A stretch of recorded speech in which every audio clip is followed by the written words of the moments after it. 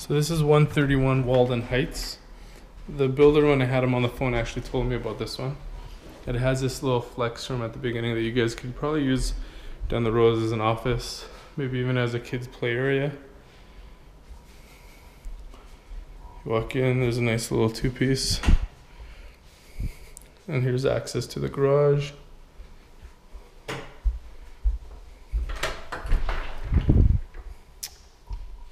A little bit of an upgraded door in the garage because you got the 3 panels which let in some light, and it's insulated and drywalled.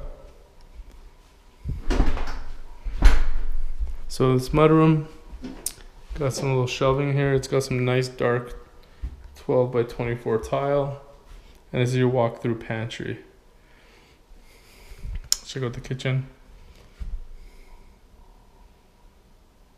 Nice and bright living space. It's south facing, so it's always going to be pretty bright. And you will get a sunny backyard. The cool thing about this one, down the road, if you wanted to, it actually has, let me see if I could open this. Oh, there's got to be a stopper here, it looks like. A safety mechanism. Anyways, let's see if we can squeak this through. There's a little walk-up entrance. So for future resale, you got a little bit of a walkout or walk-up. And with the new mortgage, not the new mortgage rules, but with regards to the new mortgage rules and the city rules, with regards to secondary suites, that's going to be a little bit of a plus. So you'll see some property value increase just because of having that feature. This is real hardwood. You can see the natural color. It's a nice light, maybe even bleached or pickled, they would call it, pickled hardwood. And you got quartz countertops on all your counters. So you got the microwave up here, Frigidaire, glass cooktop, Frigidaire, and Frigidaire, dishwasher and fridge. This has an upgraded Berber carpet, so it's nicer than the regular plush carpets.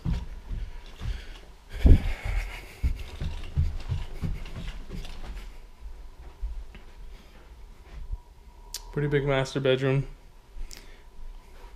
A little different shape to the walk-in closet. And here's your master ensuite. No tub, just a 2-person shower, 1 sink, 1 toilet. So a little smaller master ensuite, but a pretty big master bedroom. And a big yard. Actually, you get a little bit bigger yard because it is slightly pie-shaped.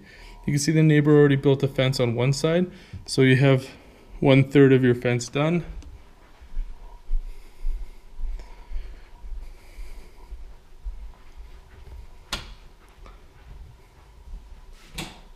Same cheap laundry.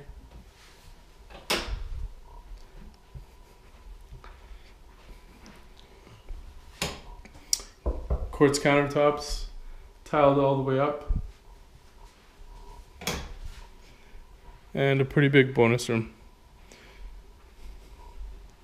So the cool thing about this bonus room, there's the street that you're on. So you have lots of parking, lots of room for entertaining guests. People could park across the street. There's a fire hydrant there. I parked too close to the fire hydrant, but if you ever had a lot of people over, you could have 2 on the driveway, 1 or 2 in the garage, and then a couple across the street. So parking should never be an issue. And it looks like it's a nice location. Bedroom 1, nice and rectangular shape. And standard closets. Bedroom 2, same standard closet.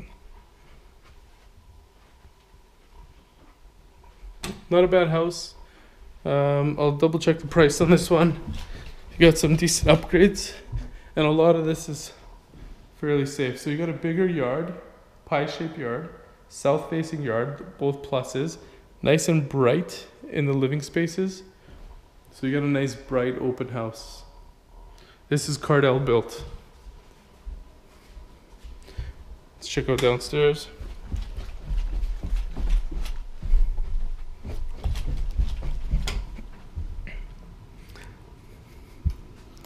So furnace room is nicely tucked away.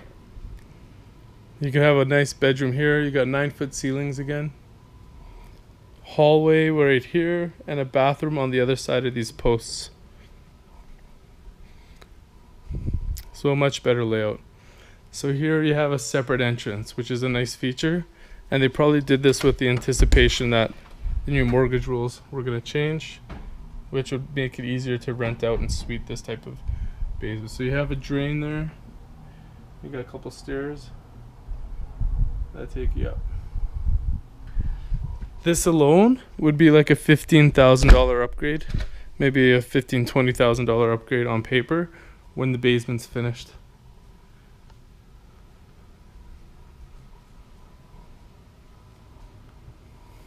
High efficiency furnace, a good 50 to 60 gallon water tank.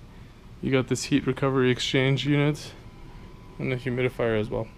So very nice basement layout. And that's about it. Front entrance again. This feature is a good feature to have. It's a nice flex room. You could use it for a lot of different things. So office would be the main. You could use it as a formal dining room. If somebody like my wife had a home-based business and she wanted to do microblading, it's a good front entrance office so that people don't have to see the rest of the house.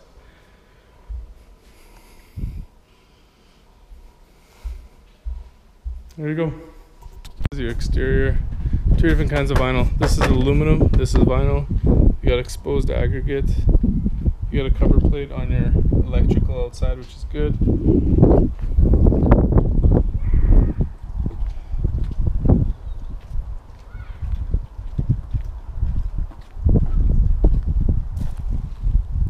Some decent space between the houses. And your house is already landscaped and ready to move in. Interestingly enough, some houses have a lowered curb like this one, and that one doesn't. So that's a nice feature to have, so you don't have to actually have a speed bump before you enter your garage. Nice house.